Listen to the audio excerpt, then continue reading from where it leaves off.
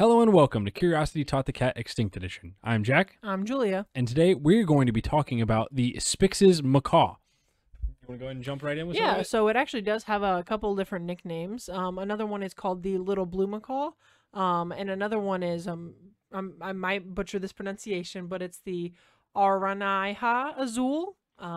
I definitely said that completely wrong. But it's actually named after the German scientist that discovered it, the Spix's Macaw. So that is the last name of the scientist that discovered it. Yep. So obviously this is the Extinct Edition episode, so we're talking about an extinct animal. This is one that's a very interesting one compared to other ones we talked about. This is one that is extinct in the wild. So there are still Spix's macaws left in the world. It was declared extinct in the wild in 2019, actually, so only 3 years ago.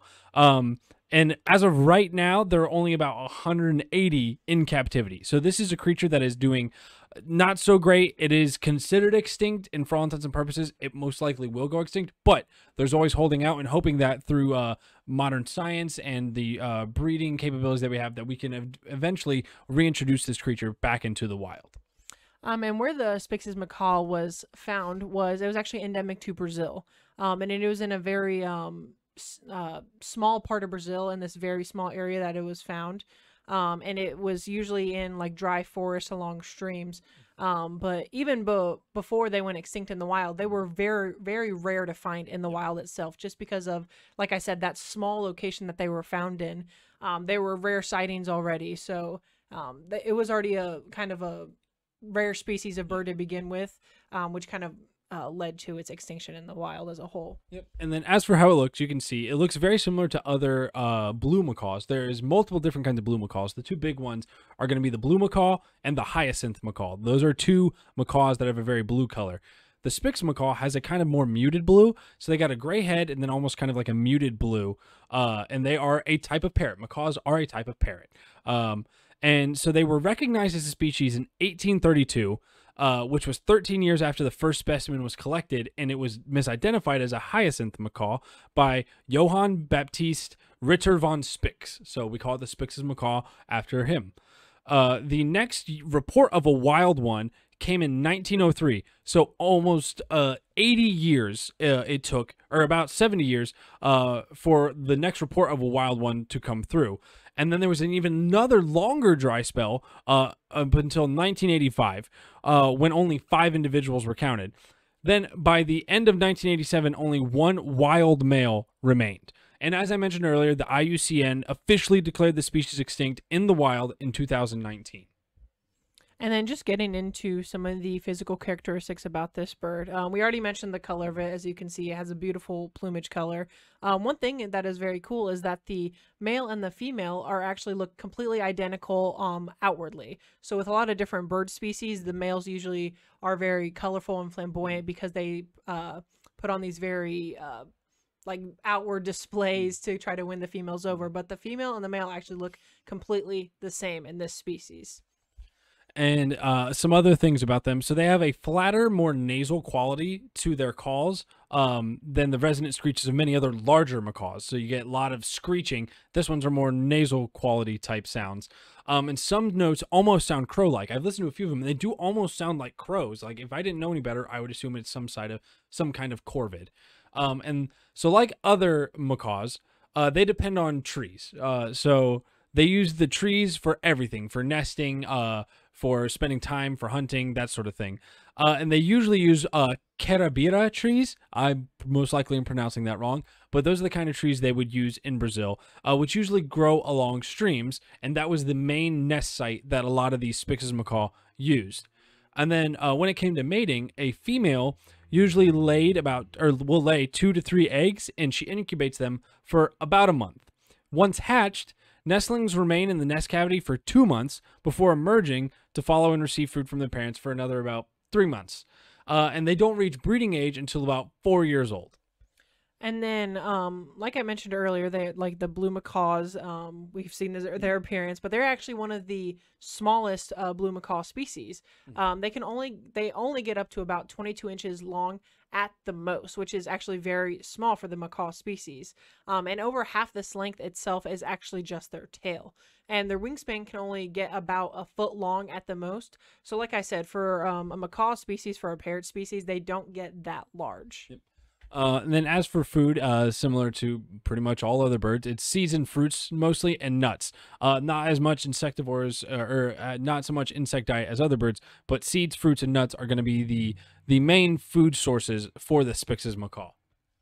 And then getting into its extinction in the wild. As most of you can probably guess, the reason it became extinct was due to habitat loss as well as poaching.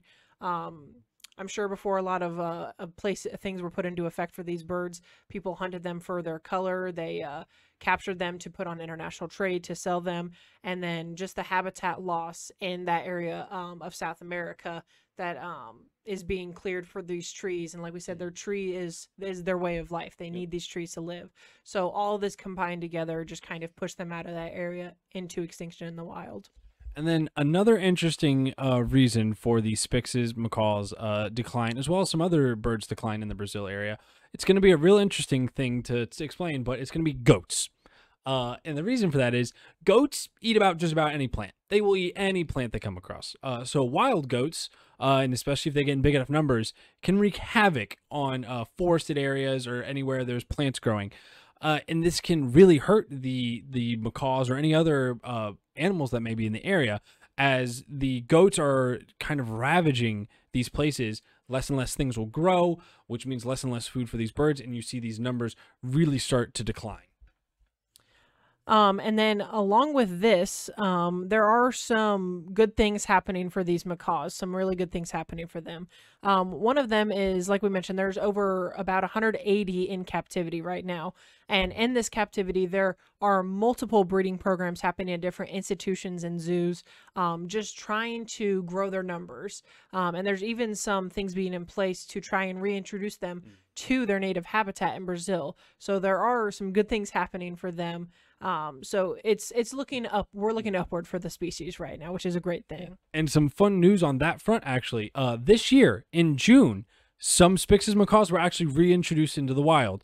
So how they do the reintroduction with these Spix's macaws, since they haven't been in the wild for we don't know how long, what they do is they will take other macaws that were raised in captivity, and they will release them with the Spix's macaw. So it may be ones that were maybe a generation or two removed from being wild ones, but we release them with the Spix's macaws in hopes that these other macaw species help with numbers game, for safety, for protection, that sort of thing, as well as being able to help find food sources, good trees to nest in, help these captive born macaws learn how to re-navigate the wild again.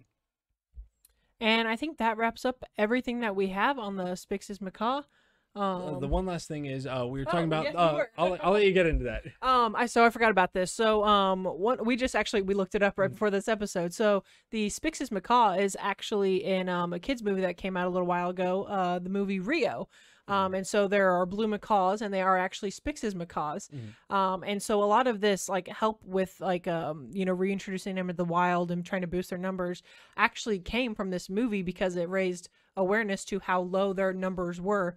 And even in the movie, that's what they were trying to do, was trying to boost their numbers and reintroduce them into the wild. Yeah, so thought that'd be a little fun fact for everybody to now you can go and watch Rio and have a little bit of hope that maybe we can get back to that one day.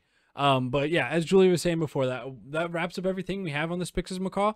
We wanted to do one that was a little different, rather than being ancient extinct, recent extinct. This is one that's extremely recent extinct and isn't technically gone yet. But yeah, that wraps up everything we have. We appreciate you tuning in, or thanks for watching. If you're watching our videos, let us know what you think, how that's going for you guys. Be sure to tune in for the next extinct episode, where we're going to be talking about the Carnotaurus.